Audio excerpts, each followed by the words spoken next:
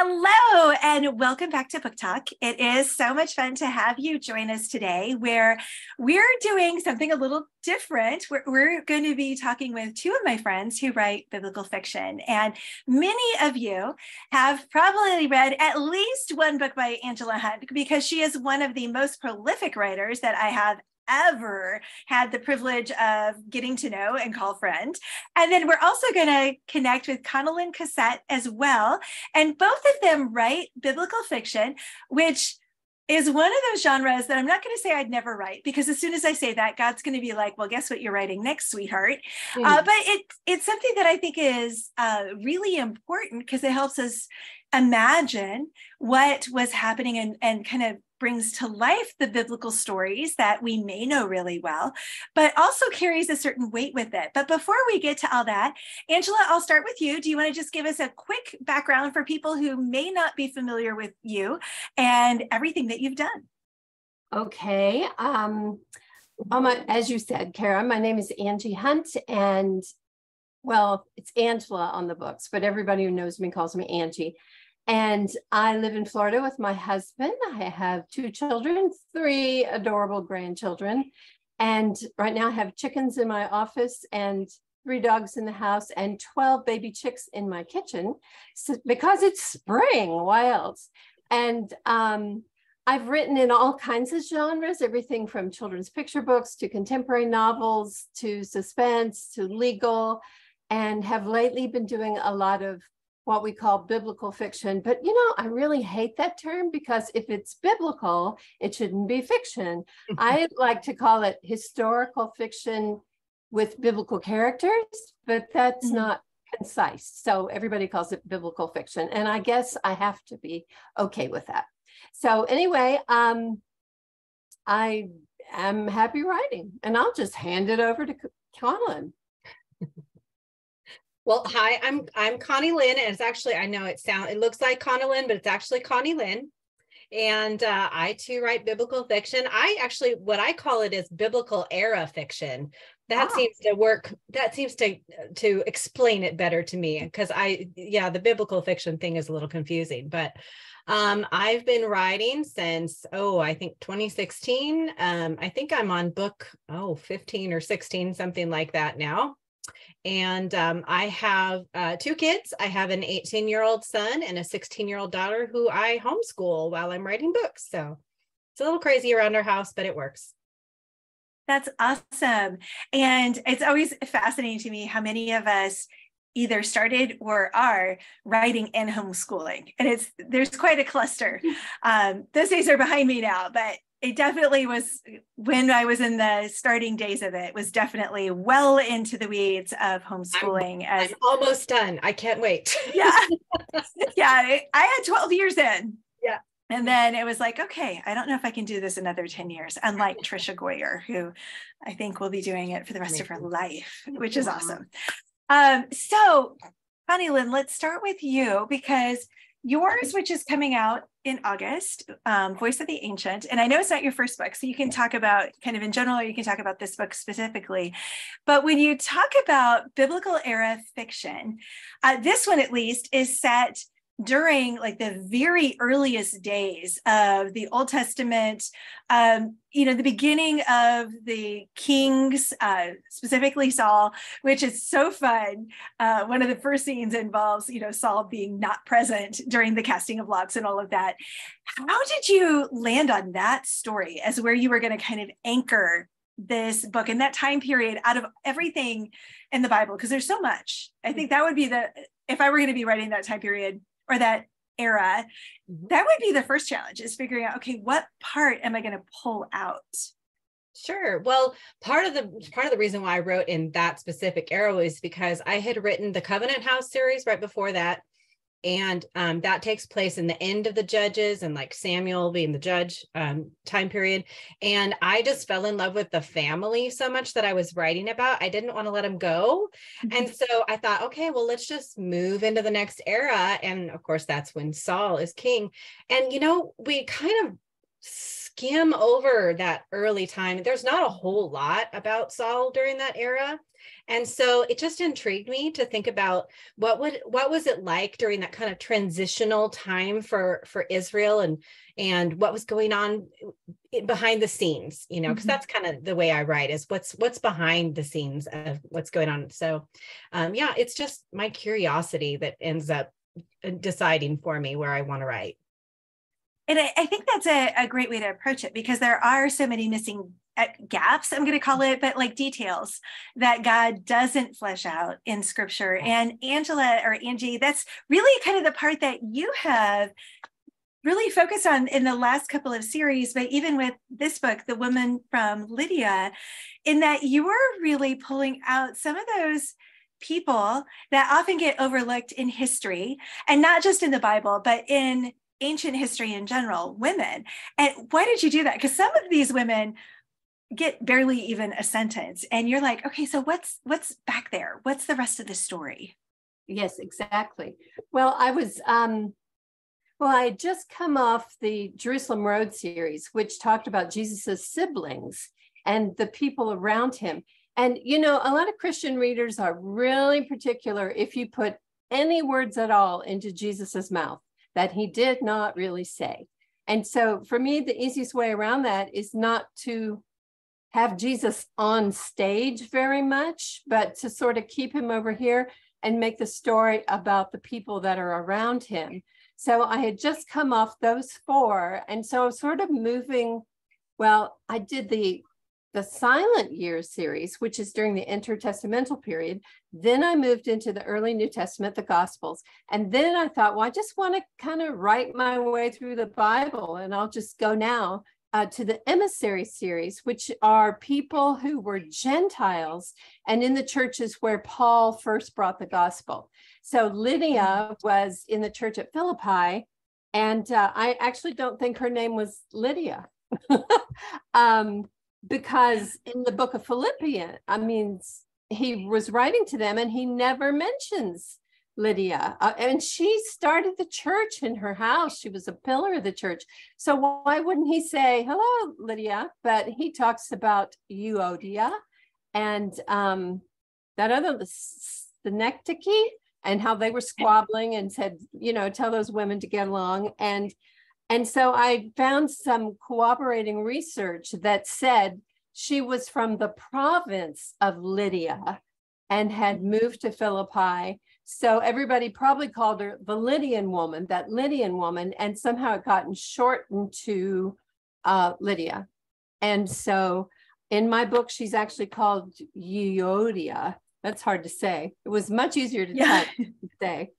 So, but I just came up with a story for her, because if a woman moved out of her city to another city, as the Bible tells us Lydia did, there's a story behind that, because people just did not leave their hometowns. And so I had to give her a good reason for doing that and then create her backstory. And this one actually has romance in it. And I usually don't have very much romance in my books. They actually kiss at the end. I was so excited. So anyway, but that's it. Yeah. I love that. And what a lot of people may not know about you, Angie, is that you actually have your PhD. You went and got... It's a THD.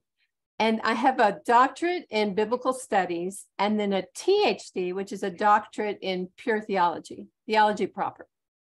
And so, you're being really careful to get the information right. And I think that's important for people to know. And you don't have to have the degrees to write in this space and to do a good job and to do the research.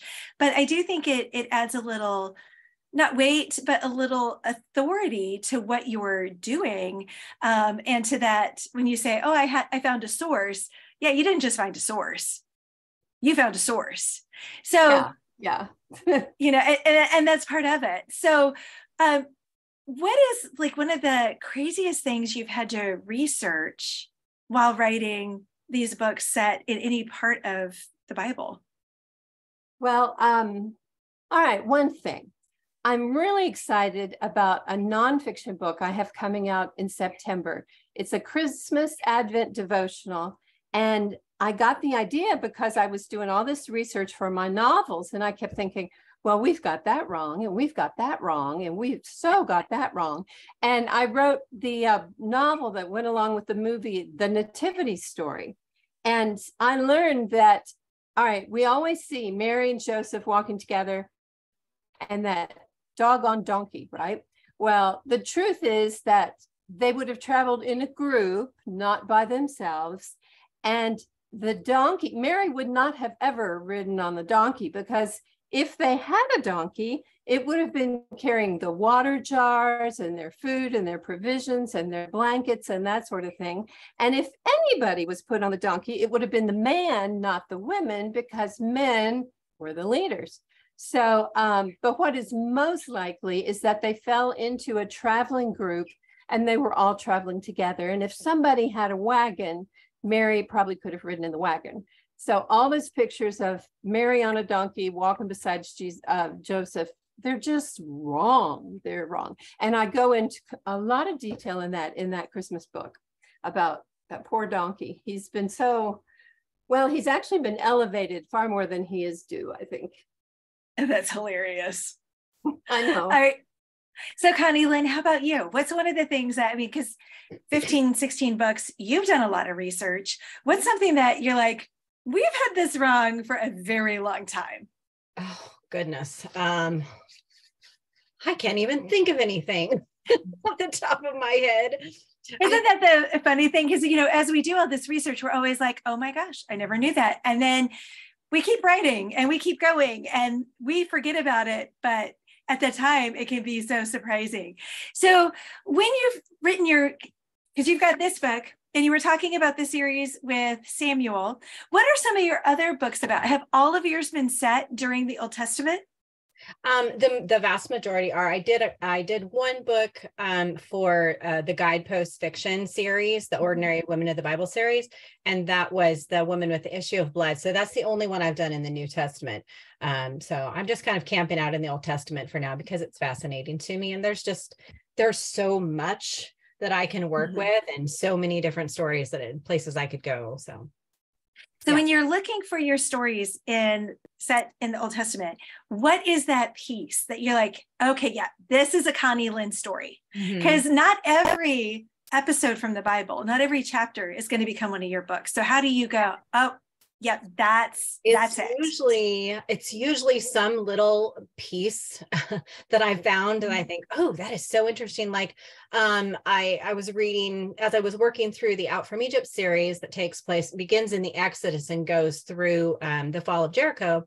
I read the little part where it talks about how Canaanite women could be taken captive and they could actually marry them, but they had to shave their heads and cut their fingernails and take off their Canaanite clothes. And then they had to mourn their family for 30 days before they could marry the Hebrew man.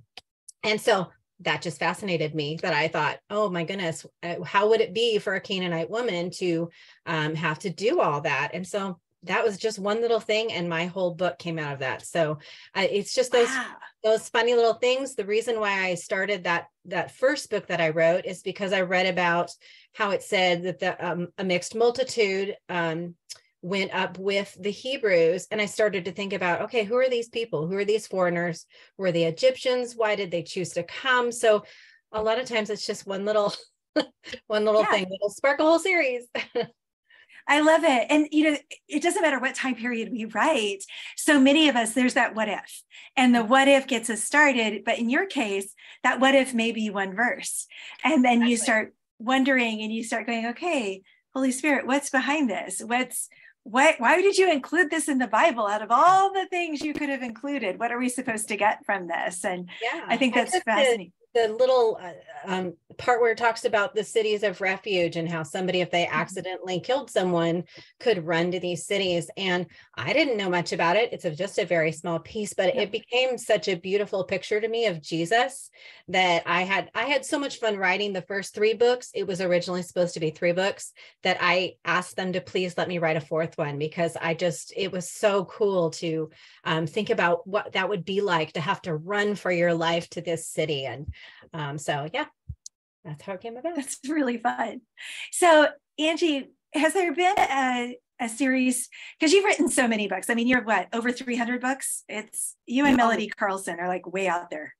No, Mel probably has 300, but last time I counted, it was about 155 maybe, but it's been a while since I counted. That's still amazing to me, 155. I'm working on number 41, I think, right now, and I just can't even imagine getting that far. But has there been a book that you've written where you just didn't expect it, and then all of a sudden you had like this whole idea in your head and you just had to sit down and write it? Yes.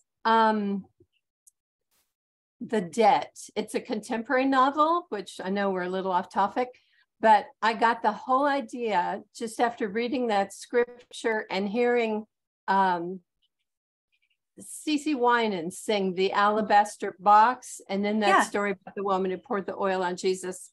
And I just started thinking about there's like people who've been forgiven the most appreciate the most. And so that whole contemporary story came out of that. And it just came to me in a flash, in the shower, actually. And I get my best ideas in the showers, don't you? I hear that's a great place. So I'm not alone in that. But, and I just had to sit down and write it. And I explained it to my editor. I said, please let me write this. And so they did. And it is a book that convicted me as much as anything. The main gist of it is, I know way too many Christians who are so cloistered in their church that they don't have a world to be a witness in, because they spend all their time in Christian church and Christian ministry and Christian whatever. They don't even know unsaved people. So anyway, that was the gist of it. And that was how it convicted me. That is phenomenal. I love that. Okay, so it's always so fun to talk about the books, but now I'm going to talk about your writing process. So we've talked a little bit about how you've gotten some of your what ifs, but are you a pantser or a plotter? And Angie, I'm going to start with you because you have your whole skeleton. And do you do that with every book? Or, okay, so explain to, and like I know you teach like whole day long classes on this, but what is that? Because most people won't really know, but it's like this whole system. Right. Well, I was once doing this thing and they asked me to teach plotting to third graders. And I thought, okay, I've really got to boil it down to basics. And so I came up with, the knee bone connected to the ankle bone. And so I thought, that kind of really works. So you start with the head, who's the main character, and then that connects to an inciting incident. And then they set a goal, and then there are complications, and then there's a bleak moment, and then the character always learns a lesson, makes a decision, and then there's a resolution. So for every book, I draw this little skeleton, and I figure out what's happening at the beginning, and I give my characters needs, problems, good qualities, and make sure they're all brought up in the first 20% of the book. And then we go into the adventure of the complications and the goal and all that sort of thing. So that much of it is an outline. So I have this very bare bones, pun intended, outline. So I know where I'm going, and I don't really go off on rabbit trails. But at the same time, that gives me enough liberty to think, 3 drafts in, oh, why don't they do this? And so I've got the freedom to write that in. So I love it. For me, it's a hybrid. It's not total plotting and it's not total seat of the pants because I know where I'm going, but it gives me just enough structure that I can jump in and tackle it. I love that. And it really is a great way for people to get started, because some people just insist, if I plot, I'm not going to write the book because it doesn't help me out. And I'm writing a book right now that, because of my prior book, having to completely upend it, I don't have a lot of time to write this one. And it's the prequel to the one that's coming out that I've already written. And so I had to do a detailed outline. But let me tell you, I wrote 11,000 words over the weekend because I know exactly what's happening, because I spent a lot of time, because I needed to, for the macro edit for the other book, because I needed to weave in a couple of things where I'm like, I had to know what happens. I was like, I've forgotten how easy it is to write a book when I've plotted it all out, because it's just stringing the beads together. But Connilyn, how do you do it? Do you plot pants? Are you in between, kind of like a skeleton? What's your system? Well, I'm a little bit of a hybrid too. I actually have an extra part of my process, which is I have some girlfriends that I plot with, and we do a retreat once a year. I write with Tammy L. Gray, Nicole Deese, Amy Matteo, and Christy Barrett. And so once a year we go to one side of the country, we go to North Carolina, and then the other side we go to Post Falls, Idaho. And so I usually will come with a very kind of bare bones idea, and then we plot it all together. And we just throw out as many ideas as we possibly can. And sometimes some of them are pretty crazy, and sometimes those crazy ideas turn into something else. And so usually by the time I'm done with that retreat, that week-long retreat, I have at least 2 books really plotted out. And then I take that home, put it into my Scrivener, and kind of build from there. And then I'm pretty much of a pantser when it comes to inside the scene and inside the chapter. So I kind of, that's become my rhythm now, is that retreat every year, and those girls help. So yeah, that's awesome. I'm definitely a hybrid for sure. Well, and there's something magical that happens when you get in a room with people who know you, they know your books, and they care deeply about your success. And the way the ideas just ping off of each other is so much fun. It is. And the cool thing is we all write different things. I'm biblical. A couple of the other girls write contemporary. One writes mystery and romantic suspense. So we kind of draw from each other's kind of different wells of knowledge, and that has really helped, I think, grow me as a writer, and as the rest of us just kind of push each other in a different ways. That's awesome. And you mentioned Scrivener. Now, Angie, you use Scrivener, don't you? Absolutely. Love it. Yeah. So let's it anymore. And there are a lot of people who that is absolutely an indispensable tool for them. So let's talk just a minute about that, because when people talk to me about, okay, I want to be a writer, and I'm like, okay, you need a system, you need a tool. And the first bunch of my books were all written on Word, just like this, in order, in sequence, because I was writing for publishers that wanted a chapter by chapter. So it was very easy to do sequentially. But if you're not writing sequentially, or you need to move things around and things like that, that's a nightmare, because it's not easy to cut and paste and move things around. So Angie, why are you because you're like almost an evangelist for Scrivener. Why has it been a great tool for you? And then Connilyn will come to you. I used to, when I was writing in Word, because that's pretty much all there was, I used to also have open Ask Sam, which was a database that was word searchable. So I would just copy and paste all my research and stick it in Ask Sam. I would have Microsoft Excel open, because I always created my timelines and scene outlines in that. And then I'd have a dictionary and thesaurus open.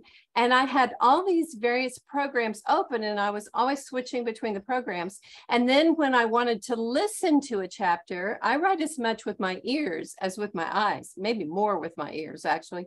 I would have to get another program that would read it to me.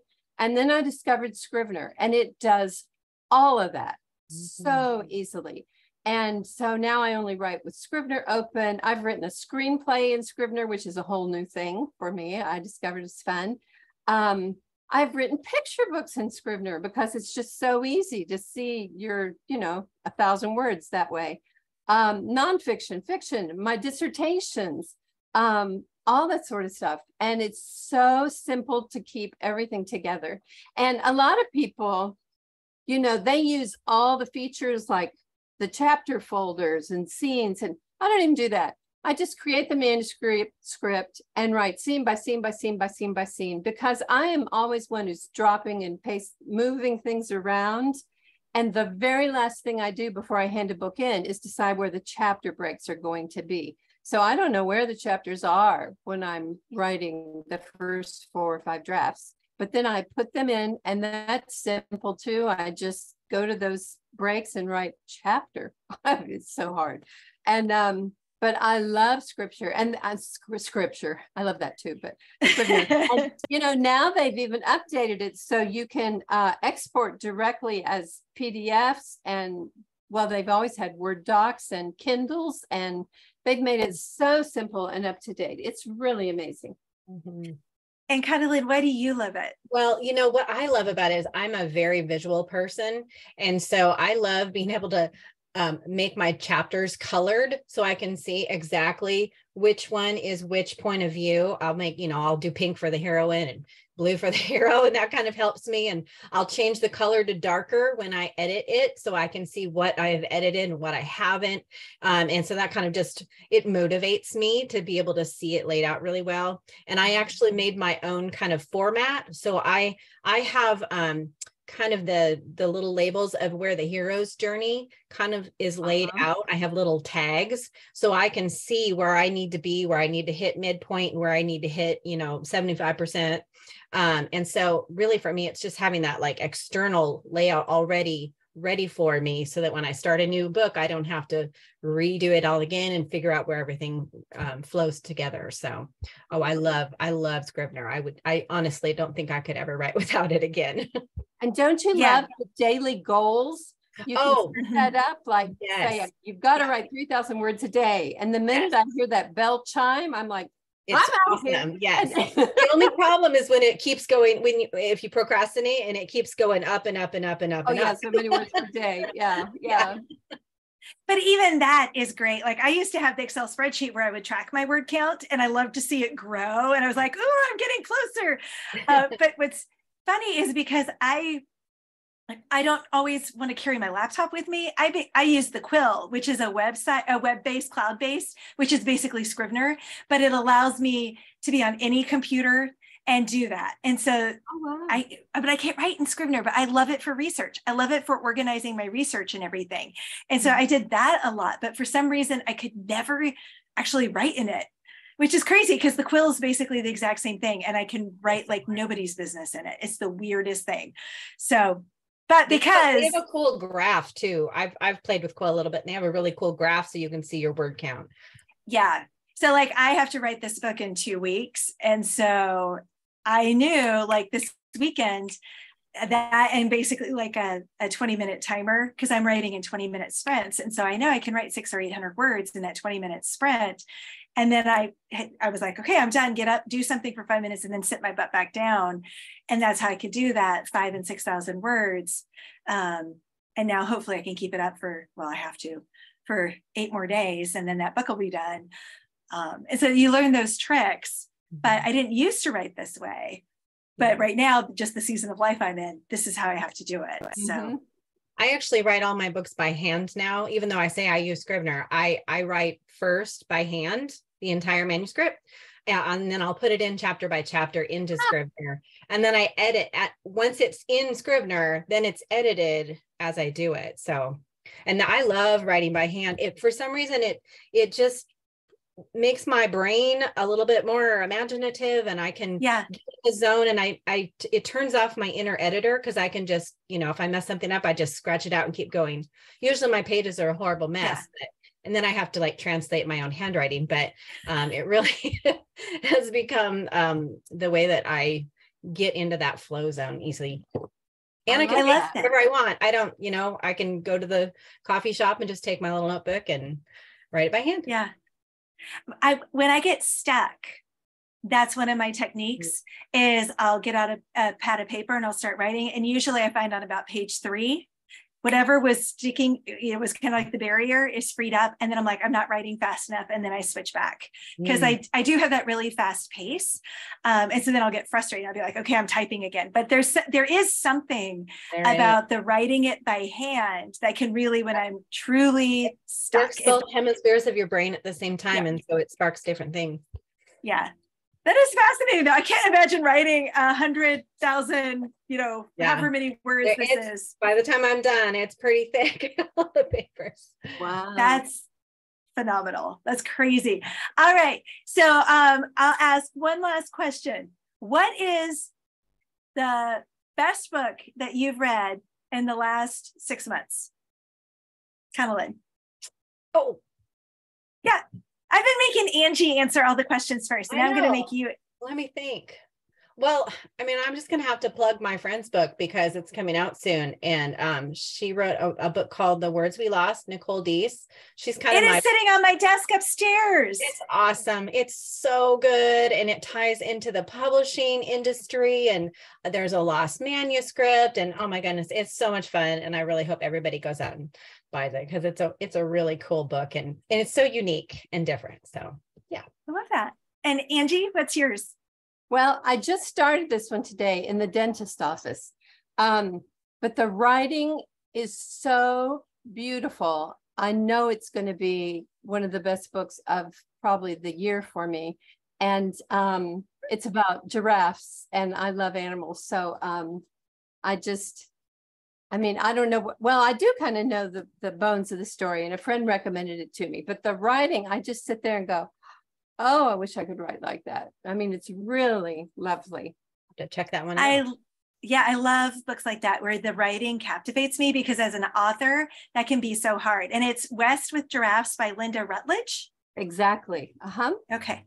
I'm taking a note because I'm always looking for good ones. One that my daughter recommended, it's so fun now that my kids are making book recommendations to me, was Fox and I don't know if you've read that. It's a memoir, and it's written by a young woman who's neurodivergent. She's probably on the autism spectrum, but she has like a PhD in conservation biology kind of stuff. And it's so fresh and unique. It's a really fun audiobook. And so I've been enjoying that one. But because of your love for animals, Angie, that might be a fun one to try too. It's about a real fox? Yeah. And so it's this gal who's living this really interesting life, but it's her interactions with this fox. And so she's like this wildlife biologist, and it's really interesting. It's a very fresh perspective. So thank you both so much for joining me today. It's been so fun to connect and to learn more about how you approach these biblical fiction or biblical era fiction novels, because I think it's so fascinating. And it's something, like I said, that I would really approach with fear and trembling. But having read both of yours, you do such a beautiful job bringing these stories that are related to what's in the Bible to life, which then makes it so much easier to imagine what's actually happening in the scripture. So thank you again for joining me today. Well, thank you, Kara. for having us. Thank you. It's good to see you both. Yes.